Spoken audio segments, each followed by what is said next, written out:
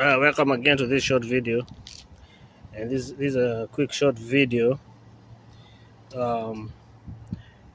Just wanted to show you a quick video of how the alternator looks when it's out of the car. So this is the alternator. When it's removed from the car, you can see the belt. The belt always runs through the alternator right here, because the alternator runs through what you call alternate current. So it feeds the current circulates inside the alternator. So if you look inside the alternator, you see the copper wires inside, which is 4 sets. I'll make another video to go through that. So that's why it's called alternator, because it runs through alternate current. So it's the power in the alternator runs through and comes back to the alternator, and it keeps it going. It keeps the alternator going. And the alternator keeps the battery.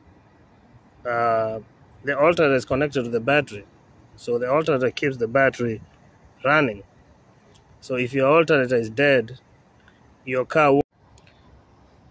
Yeah, welcome again back to this video. So if you can check the other video, we were talking about how the alternator works, and I'll tell you, the alternator is a very important part in the vehicle.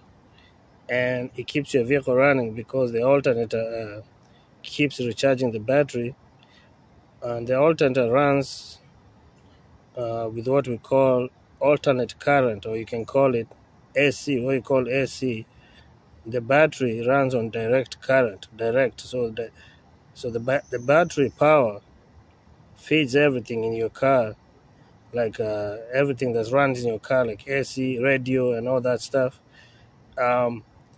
But it's direct current. The alternator is alternating current, so the power stays within itself. It's alternating. It alternates within itself. But because of the mechanism inside the alternator, and if you break it down, you'll see. We'll make a video of that. It keeps recharging itself, and you can see it powers the battery. You can see if you see, like right here. This is the power where it's connected to the battery. The battery connects right here, and the sensor connects right there. So there's only two things you need to connect to the battery, to the alternator. There's only two connections, this and this. And the bolts, it's only 2 bolts. One to attach it to the engine, one bolt goes in here,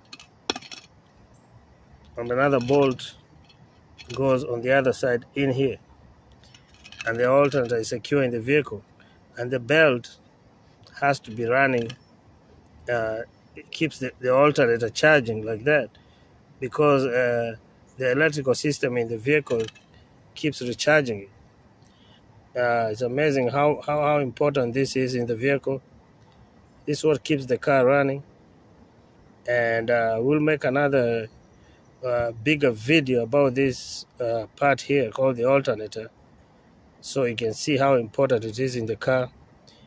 And it's always good to know where the alternator is located in your vehicle, because if your car stalls or dies, most likely it's either the alternator or the batteries, but you have to check the battery first. So we'll make an extensive video about how this part here works, but it's good to know the basics, and it's very easy to change it as long as you can locate it where it is in the engine, and see that you only need, there's 2 bolts. They're very long bolts. They go from like here to here. Very long bolts, 2 bolts. Most likely sometime you have to move other parts to get to those bolts, but you can change it yourself. It's something you can do for yourself. And then unplug this electrical wire and this sensor right there, right here, and you're done. It's very easy to change, but it's a very important part. That's how it looks when it's not in the vehicle.